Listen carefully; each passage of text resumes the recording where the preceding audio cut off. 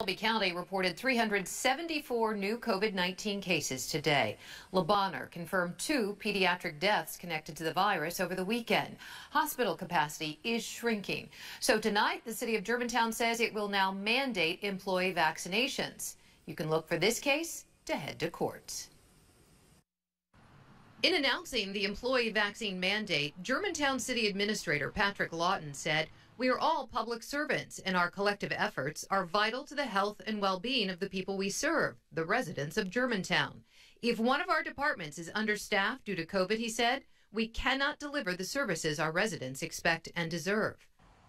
Lawton and Germantown Mayor Mike Palazzolo say employees must be fully vaccinated by September 6th.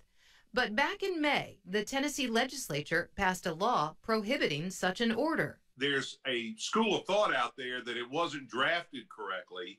And so I think Germantown probably believes that they can get a judge to agree with them that it doesn't prohibit them.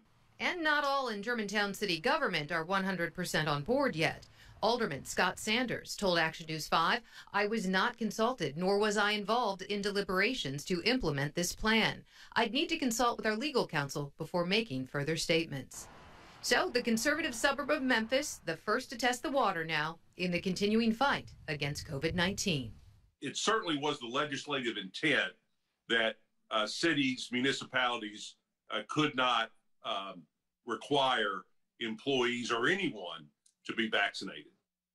All right, and some viewers have been asking if Germantown or any other employer can mandate what is an experimental vaccine right now. Well, tonight the FDA announced it is ramping up the timeline to fully approve Pfizer's vaccine by early September. Live in studio, I'm Joyce Peterson, Action News.